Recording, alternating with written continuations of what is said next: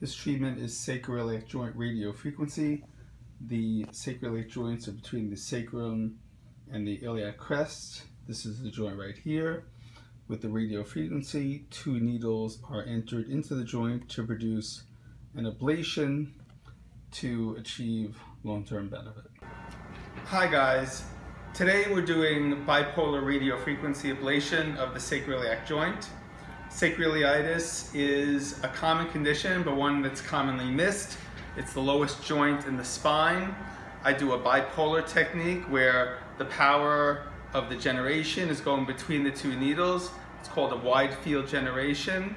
We did the patient's other side a few weeks ago. She was feeling pretty well, and now we're completing the treatment with this side. And this is a great treatment for patients that have sacroiliac joint pain.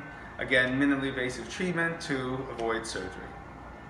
So this treatment can be very effective in achieving long-term benefit from patients who suffer low back pain from this cause.